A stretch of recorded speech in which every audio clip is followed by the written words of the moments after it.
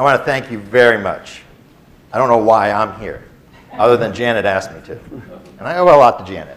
So she asked, I come. But I really want to say, you know, only having 3 years of time with you, I don't have a whole deep knowledge, but I do, so I have a real lot of respect for what you have all accomplished and what an appreciation for the work you do. So I want you to make sure you understand, I'm just giving you my unique perspective of how I've engaged in my community to deepen our engagement. So Victor Khayyam, several years ago, used to have a commercial all the time. I don't know if you remember the Remington razors, some of you. And he said he loved the company so much, the razor so much, he bought the company. Well, I look at it and I say, I had so much passion for the Cincinnati Jewish community that, as my friends say, I went to the dark side and became a Jewish professional. So I'm going to be up front. I'm Cincinnati born. I have deep, deep family involvement in our Jewish community.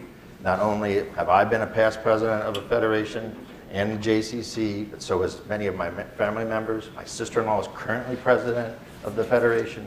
So it's a deep family commitment. So I have a unique perspective and a unique ideas of what Cincinnati community should look like. And that's where my passion lies. So that's my perspective.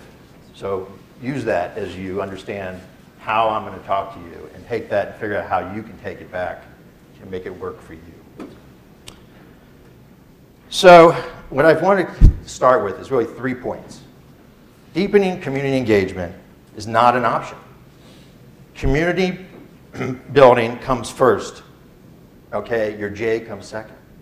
That may be hard for many of you to take, but community building comes first. Your profits, your budgets, your programs, they come second. Community building comes first. And if you do that, the rest of the community will start seeing that and will respect you more. Long-term view. Take that long-term view. Even if you're not going to be in that community forever, take a long-term view, because that long-term view enables you to be seen by the others as you're not just looking out for that short-term perspective of your J, but you're trying to build community. And then I finally say really 3 main points on top of that. Be genuine and be yourself. Be who you really are. Be purposeful and consistent. Be hungry and curious. Those are traits that I'm suggesting you have because they will help you scan your environment. They'll help you be seen as somebody who is a leader in your community. Again, I know some of this is probably a little different than what you have done, but I really feel that this is what has helped me be successful so far. One of the ways I did that was I started changing the language that we use in our community. Yesterday's design thinking was very much aligned with that. Reframe your perspective. How did I use language to reframe perspective people had in the community? I have to give a lot of credit to David Ackerman, who during my Kirunim session, whatever that was, 3.5, 4 years ago now, 4 years, really said language is key to community. It really is. So when I came into this job, I recognized 2 main factors happening. Underlying in our community was role definition was just totally unclear. Nobody knew what each other was doing and why they were doing it. They were chasing dollars, they weren't communicating, they weren't collaborating entirely. That was just amongst agencies. Don't even talk about rabbis and congregations. Then you throw in the JCC, my JCC. What was happening there? No role definition, people weren't working together, they were siloed, they weren't cooperating. And I said, hold on, there's something on both sides. So I came up with this idea called lead, support, promote. What does that mean? I said, ask that question every time you enter into something. Are you leading it, are you supporting it, or are you promoting it? If you start asking that question, whether you're in a department, whether you're running a program, whether you're in an agency, what is your role in helping this program, event, or organization? It really started to come clear when everybody started jumping on with it. I have no idea why, but they started taking it and they were repeating it across the community. And we saw people really starting to understand what their role was. They were here to support that program, or they were here to make sure people came to that program as promoting. or they were really the ones leading it. That role definition made things a lot clearer for everybody. And it started reframing the perspective and helped others see my role, the JCC's role better, and eventually led to the understanding they couldn't succeed without the other people helping them. It wasn't about just them. It allowed them to take the step back that we talked about yesterday, reframe their picture of it. And by reframing that, they were able to have a more chance for collaboration because they saw everybody had a chance to have an opportunity to be a part of it. It wasn't just about them. I would say there's a couple watch-outs. One is, in this role definition, don't let somebody tell you what they expect of you in that role. You have to have an agreement. Expectations will kill the collaboration. If there's an expectation on you and you haven't agreed to it, you'll disappoint them, or vice versa. So what this has really done is enabled everybody to start living this idea that we all hear about, rising tides lift all boats. We've started to work together. They found roles for each other, and now we are cooperating in a great deal more.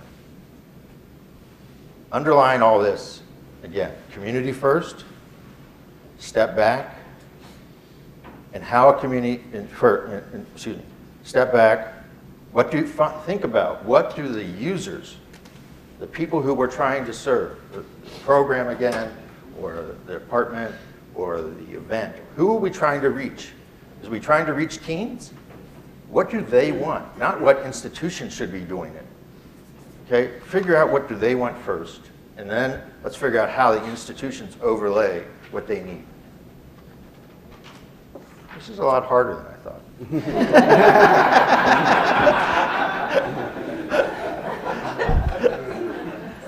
Anyway, give you a couple examples, and then I'll tell you something we're doing now. So this language change, one of the first things I did was we developed a program called Under One Roof. Under One Roof was a Sukkot project where we built a community sukkah. It was an art fair, art project. That project, we had 45 agencies and organizations, congregations, Jewish, non-Jewish, create an art panel that we hung in the sukkah. And the art panel was the theme, the first one, was on what is your organization's interpretation of community. There was one restriction, is you couldn't put the name of your organization on the panel. It just had to be art interpretation.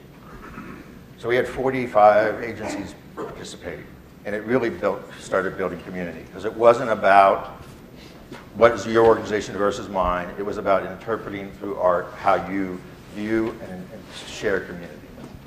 We've now done that 2 more times, is that right? Yes, we had three times total, and it's one of our highlight and featured programs every year. And we get on the news, we get schools to come, we get students to come and see it, learn about Sukkot, both Jewish and non-Jewish schools.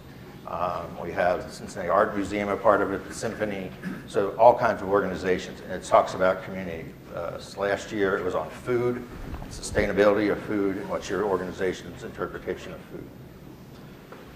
Another program that's in process, because of our leadership role in programming that the community now sees, because they've determined we need to lead programming, is there's a teen initiative in cooperation with our Jewish Foundation and our and the Jim Joseph Foundation that is going to be focused on teens.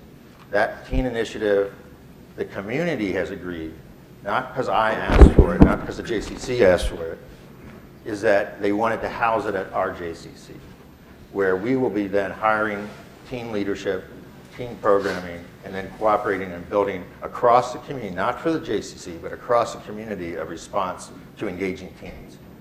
And all the agencies, all the congregations want it at housed at the J, because we're the lead in the program. And it's done because they've gotten that, understanding that. It doesn't always work, don't get me wrong, this idea. I want to be clear. It's still, this role definition, and that's why we talked about swimming upstream, is a very challenging thing, because our federation still hasn't understood. They keep thinking that young professionals and anything Israel is their domain. But they say they don't do programming. So we still haven't got everything ironed out. But it's still the basis of where we'll go have conversations around. Is fine, if you think you have a role in YPs, let's get agreement around what your role and our role is. It's actually on the docket to discuss in the next month.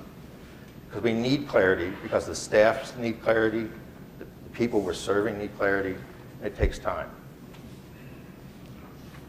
One of the things I did want to share that I forgot is that just this morning, the chairman of our Jewish Foundation was going to be speaking to a local YMCA leadership and sent me a text and said, oh, by the way, I just want you to know I referenced your lead, support, promote concept to the YMCA leadership. So it has spread throughout. So what are we doing now besides trying to keep going with the things we've started? Our latest effort is really around something I call social networks. Many of you know, I've heard Brian Hayden's name.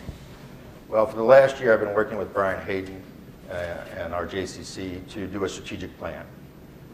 While the final strategic plan, you know, the thing you put on the shelf and you write up and everybody says, oh, we did a strategic plan, isn't done. And it's going to be done soon, but we've already put in action. That's really what's important. We've already put in action where we're going. The biggest finding we found during this time is that we really are the connecting piece in the community. And we really got to figure out how we take this funnel, and in Cincinnati, you have 27,000 people who come through our door every month. How do we engage those people? So we feel like we're the connector. So we talked about what are connectors? And we really turn that into with a terminology, as I said, calling social networks. We're not talking Facebook, we're not talking Snapchat. We're talking about relationships. How do we help encourage relationships? And we're calling it social networks. So we're trying to build into our programming now and the conversations we're having with congregations and other agencies is how do the programs we're doing help foster social networking with young families. We talked about it a lot yesterday, the design thing. Is, you know, when we were talking, one of the areas was children and family who were leaving our early childhood school.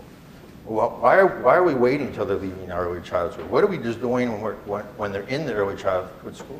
To create social networks, because socially, we are all social animals. We move together. So we don't go choose the next day school or the next program on our own most of the time. We talk to our friends. What are they doing? Benchmarking talks about informal conversations. That's one of the key measures. I think it's really about how well we're helping foster and helping people create relationships, yes, with us, but with each other, so that then they go engage more deeply in our community. So in the end, I say, that's my perspective. It's a unique perspective, I think, but I think there's some pieces of it I hope you can take back with you that may help you in helping further engage your community. Identify those people who can help you dig deeper in the community if you're not from there. Get more connected. Be seen as the person who has that community perspective, that brings the community perspective up first. Be persistent and really stick to it. As I said, deepening community engagement is not an option if you're going to be successful long term. If you don't do it consistently and persistently, your board, your donors, your staff will know it. So, in the end, be genuine, be yourself. Be purposeful, consistent, hungry, and curious. Thank you.